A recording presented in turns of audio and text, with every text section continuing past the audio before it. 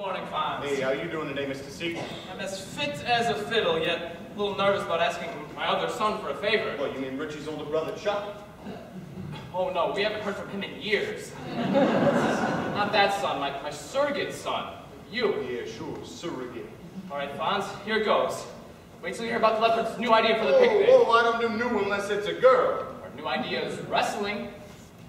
Wrestling. Correct, against the Malachi brothers. The Malachi's are lower than the Studebaker's tailpipe. He broadcasted live on television. Yeah, well, I don't watch TV.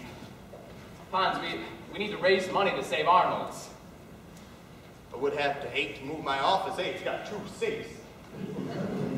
Fonze, we need you. Hey, well, Fonz enjoys being needed. So? Tell you what, Mr. C, I'll think about it. I got a maybe. Worked out, just right. I know when he says he might. His heart is working overtime. His